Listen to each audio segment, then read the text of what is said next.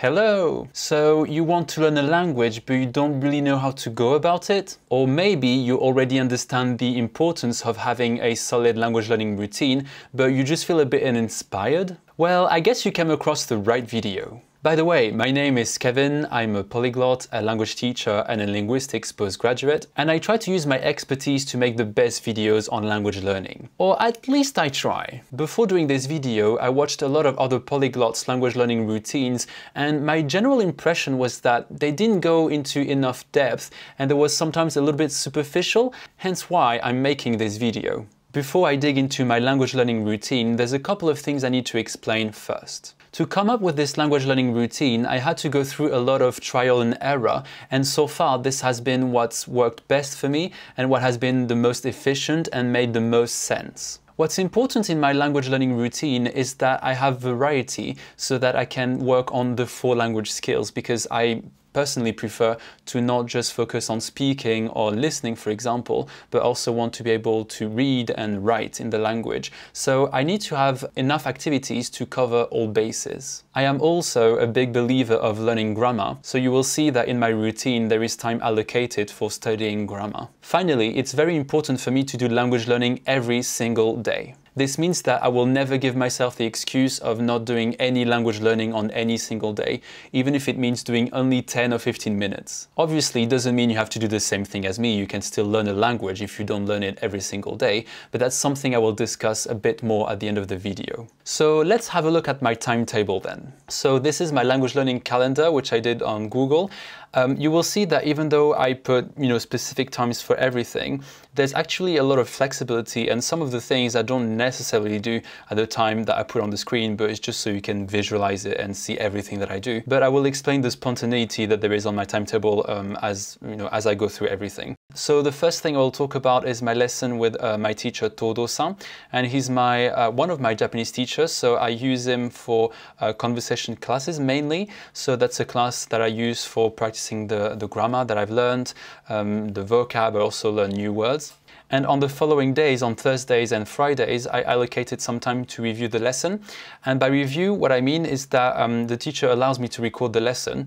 And I rewatch the lesson and go through everything we've done. I write down the new words of vocab, where I made mistakes, what was the correction that I got. And that can take a bit of time. So I allocated 2 hours, but it could be that sometimes I need another hour. And if I do need an extra hour, then I can do it on Saturday or on Sunday, Monday, kind of any time that I want. It really depends. So, there is flexibility. My other Japanese class is with my teacher Aina, and this teacher is mainly for grammar practice. We do a bit of conversation, but I want her to focus on helping me, practice the grammar. And yeah, she's just great to help me revise things that I've learned and identify what I need to work on. So it's quite nice to have a professional that can sort of give you that kind of feedback. And after my lesson with Aina, I also have some homework. Depending on the length of homework, I will do it in 1 sitting or maybe in 3 sittings, depends. So I located several times on my timetable where I could do the homework. So on Sunday, I will definitely spend an hour and 50 minutes to do the homework. And if I haven't finished, I've got other days in the week on Monday, Tuesday and Wednesday when I can finish the homework, because I also need to send it to her early enough so she has time to correct it. So I've got lots of times allocated to that. And you will also notice that I put homework /other on 3 occasions. And that's because if on that day I don't feel like doing the homework, or maybe I don't have any homework to do, maybe I did everything, then I can do anything I want. I can do some reading practice with graded readers. I can do writing practice. I can use my Japanese textbook, which I've been using. All the resources are detailed in a series that I did, which is called Japanese Progress Update. So I will put a link in the description box below. That would be too long to explain here, but I've got lots of resources which I can use if I don't have anything to do in terms of homework. Something else that I do as well is I allocate some time to watch videos on YouTube. So these videos can be actually anything, as long as they are either in Japanese or about Japanese language, that's fine by me. So for example, the other day I was learning about a new grammatical term, koto, in Japanese. And I spent some time watching videos to sort of learn how it works. I also was sort of confused about the conjugation of the informal form or the plain form. So I spent also some time watching videos that kind of go through the conjugation, and yeah, so it's more like passive learning, I guess.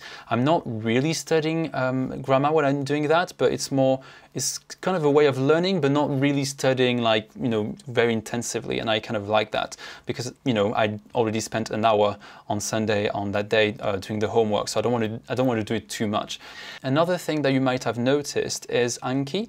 So Anki is something that I do every day. If you don't know what Anki is, it's a SRS flashcard app, which is great for revising vocab and also learning kanji, or, you know, characters in languages which use a different script. But yeah, so that's something I do every day. So 15 minutes. It doesn't need to be longer than that. I don't want to do it too much because I prefer doing more practice. And 15 minutes of vocab learning every day is good enough, I think. Sometimes it can even be a bit less as well. And finally, this one is not so much language learning, but it's something that I enjoy doing, and it's listening to podcasts. I listen to Bilingual News, which is a podcast in English and Japanese. So it's not fully in Japanese, but I like to listen to it when I'm falling asleep. I really like the way they speak. It's very soothing, quiet, it's not loud or anything. I honestly don't actually do it every night. I try to, but not always. It depends on my mood. Sometimes I will listen to another podcast, but sometimes I will listen to Japanese, but I try to do it as often as possible. But, you know, some days I just don't feel like doing it. So now that I have gone through the timetable, I also want to make some comments. So there is definitely a lot of things on there, and I would be lying if I told you that I do everything every single day. There are some days where I need to be more flexible. For example, I've got plans with friends, or maybe I've got some work commitments, whatever. So if it's something planned, then I will try to work around this. So I will do something earlier or after, depending on when I'm busy. But if, for example, I have no time, or I'm exhausted, or I don't know, anything like that, then I will at least do Anki for 15 minutes. It's not very long, but it's still important for me to keep that routine of always doing Japanese, to sort of keep the ball rolling, if that makes sense. And if I do something, at least I won't feel as bad. You know, it can happen. We're not always free. We have commitment, you know, life happens. But if I do at least a little bit, then it's not so bad. And at least I've done something, which is, you know, you can feel proud of yourself that despite being very busy, you still did something. In terms of why everything tends to be in the afternoon, is kind of because of personal preferences. I used to do Japanese in the morning for half an hour, but it was just a bit too much stress, and yeah, I wasn't a fan of waking up earlier to study. I mean, I could, it was doable, but I just didn't like it as much. And I realized that doing learning in the afternoon was more efficient for me. I feel like I'm more active, more productive. And yeah, it's just what's worked for me best. But if you feel like you're more of a morning person, or maybe you start work later, or you're just okay with doing things in the morning, then yeah, by all means, do more studying in the morning, do a mix of both, you know, morning and afternoon, whatever works, you know, just adapt it. As I said at the beginning of the video, it's all about trial and error. Try and see if it works. If it doesn't, adapt, change it, and find something that's more effective and more productive for you. Also, I'm thinking that maybe some of you will think this timetable is a bit too intense, and I kind of agree, but at the same time, it's because Japanese in my daily activities is high on my priority list, and I make it one of the most important things in my day, on top of work, obviously. So that's why I dedicate so much time to it, but that does mean that I make it my priority. But if language learning is not your priority, then it's fine for you to do less. You know, in fact, adapt. You don't have to do language learning every day. I do it every day because that's something I've decided, and that's something I enjoy as well. But there's nothing wrong with you doing it, you know, twice, 3 times a week, if that's what you want. I do think the progress will be slower if you do it, you know, only a couple of times a week, but then it doesn't matter. You know, if you're okay with having slower progress and taking your time, then that's absolutely fine. Oh, and final thing. So I wouldn't recommend, if you're in a situation where you've never had a language learning routine, to go as hardcore as what you can see on your screen. The truth is, this has taken me over a year to put in place. It was progressive. I used to do only Japanese every couple of days, and then gradually it became a daily thing, and then then I could do more on every single day, and that's something I built up. I think if you do it from the beginning without, you know, progression, it will be too intense. I mean, it depends on the person, but I think it's too difficult to do in one go. So build things up, do things progressively, and you'll see that once the habit sort of kicks in or is settled, you'll find it easier to add things on top of it. If you just do too much at a time, it's going to be way too intense, and I don't really think it's going to work. But obviously try and see if it works for you or not. Alright, so that's it for the video. I hope you found it useful. If you have any questions, then, you know, leave a comment. I will try to answer them as best as I can. I hope I didn't forget anything. I really tried to, you know, tell you a bit more about how I did my timetable and how you can sort of do yours as well. By all means, take whatever you think was good from this video and ignore what you think wasn't good for you. The point is really to have a routine that works for you and makes sense for you, for your life, for your circumstances. So don't necessarily try to imitate what I did, because I just have a different life than yours, right?